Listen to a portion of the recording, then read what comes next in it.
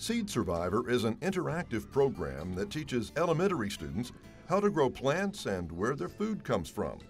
A mobile trailer complete with fun, educational video games has been visiting schools across East Arkansas and was recently at Woodlawn Elementary in Cleveland County. Billy Britt is retired after teaching at Woodlawn for years.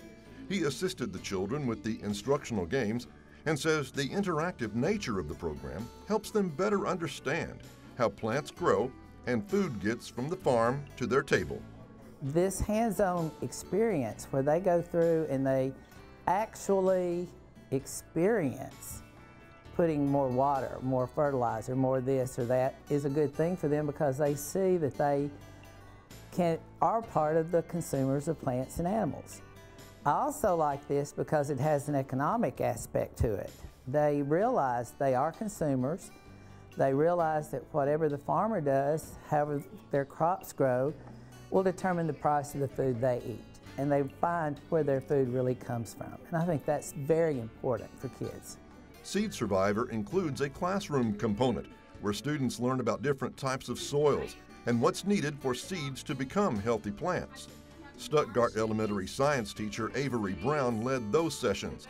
She let students plant sunflower seeds in a cup so they could watch them grow, and says learning the life cycle of plants is important.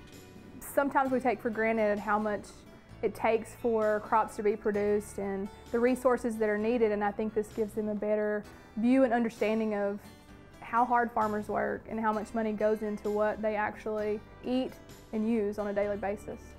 I think every school in the state should have this program, and I think 3rd through 6th graders would enjoy it. It's developed so that kids can learn at their own pace, and we had kids with all different learning styles, learning things, and they get interested in it, and they soon learned what nature really means by playing these games.